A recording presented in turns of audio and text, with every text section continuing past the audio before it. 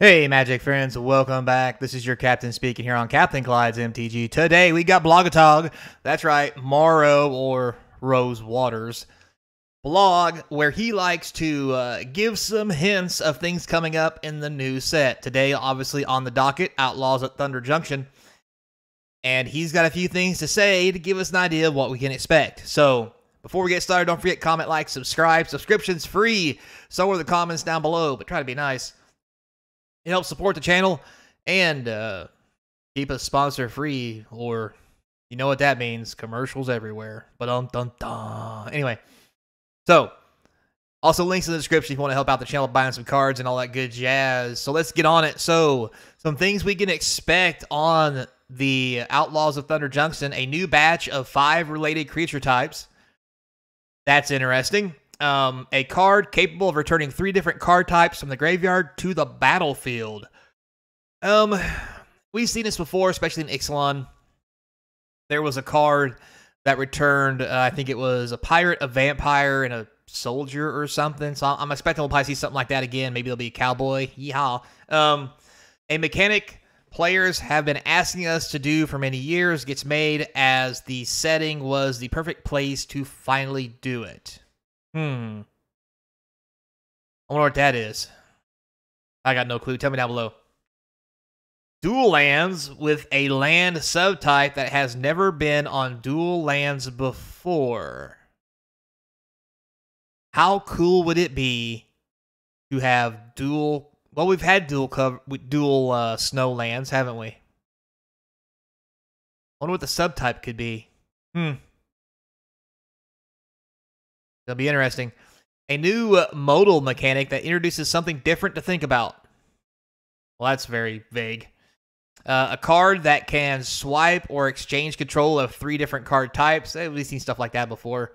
A new creature token that has the ability no creature token has ever had before.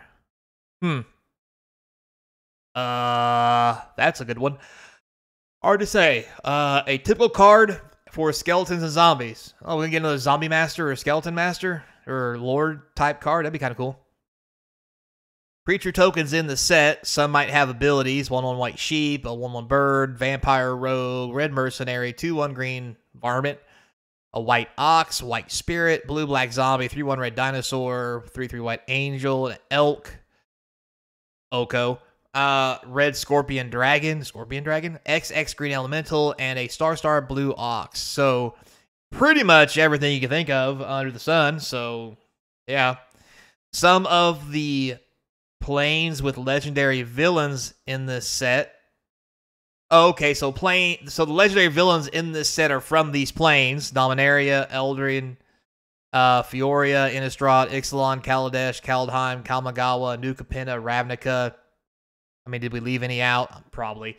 But you get my point. Pretty much everybody in God's Green Earth. Next, here we have some rules text that will be showing up on cards. Then repeat this process X more times. We've kind of seen that before. It's probably on an X spell. If it wasn't cast and no mana was spent to cast it. If it wasn't cast or no mana was spent to cast it. So that's going to be interesting. There's all kinds of free casting going on. God knows what this could be.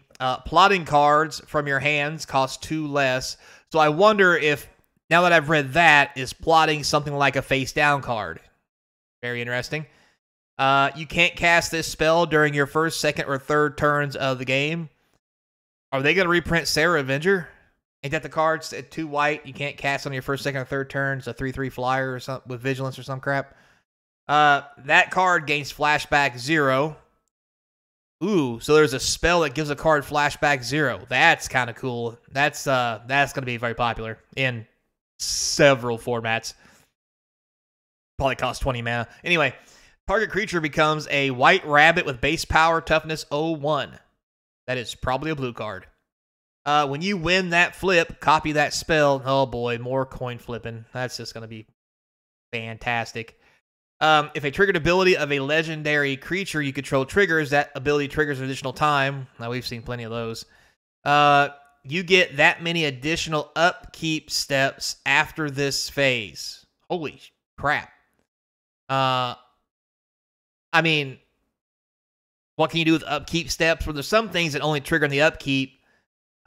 Things like time counters, suspend. There's cards that let you draw in the upkeep. Like, this could be something kind of special. We'll have to wait and see. Oxen you control have double strike.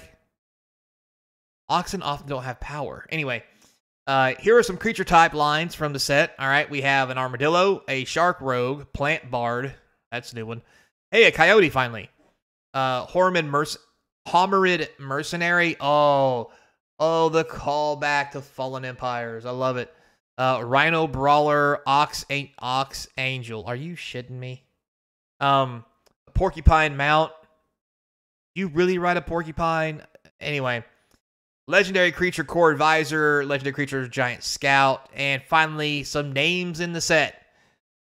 Boy, this ought to be good. So we have Acclaim Jumper, Orma Posse, Gold Rush, Great Train Heist, High Noon, Quick Draw, Reach for the Sky, Resilient Roadrunner, Coyote. Get it? Wile E. Coyote? I love it. God, tell me it's Wile E. Coyote and the Roadrunner. Tell me there's going to be references.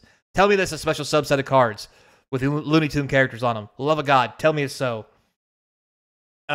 Shoot the sheriff, and this town ain't big enough.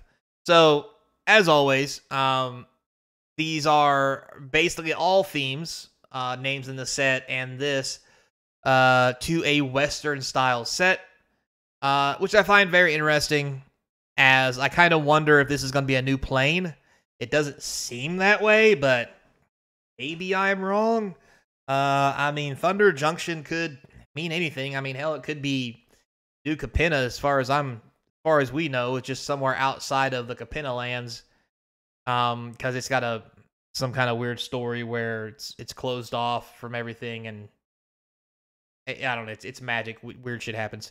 But yeah, so out of all this, I think the things we really should be watching out for is this card gains flashback.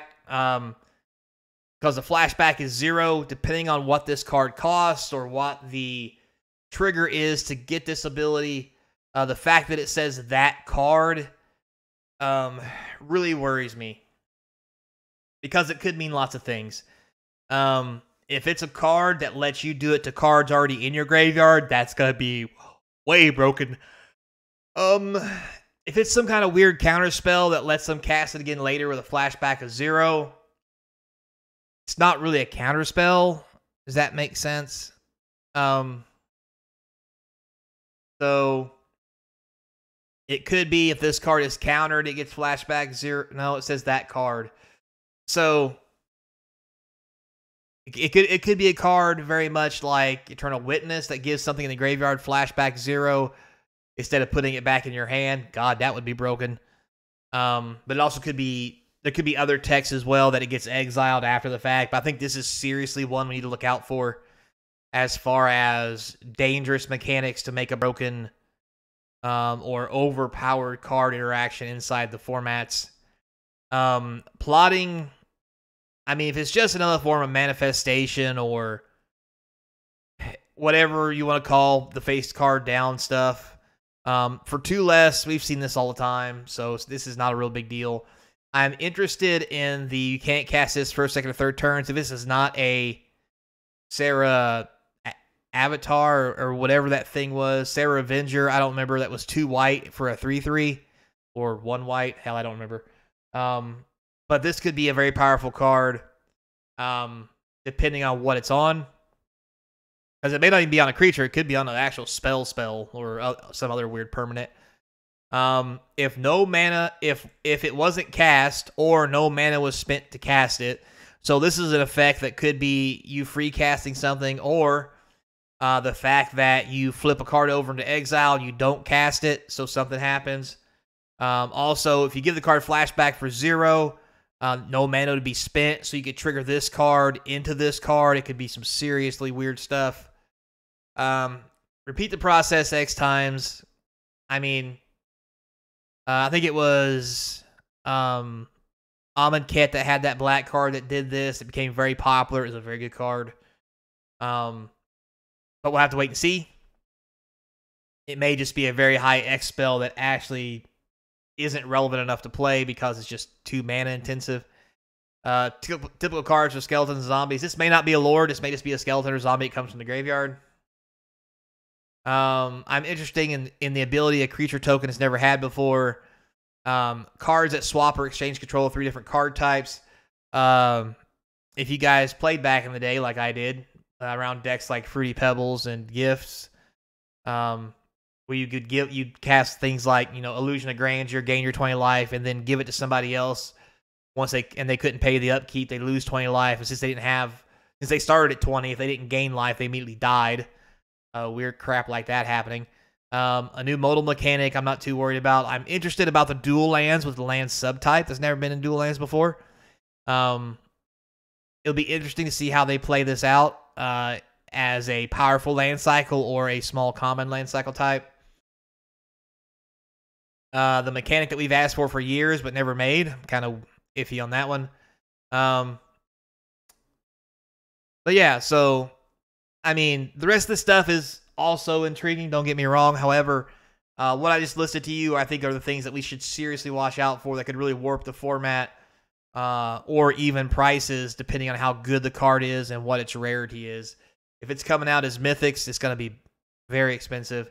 And if it's highly playable, it's also going to be very expensive, which could be actually pretty sweet for a change, since most of the cards we get aren't, well, not counting Fallout. Normally, standard cards aren't that expensive. Just putting it out there. So, thanks a lot for watching, guys. I do appreciate it. Until next time, be kind. And as always, I hope to see you across from the game table.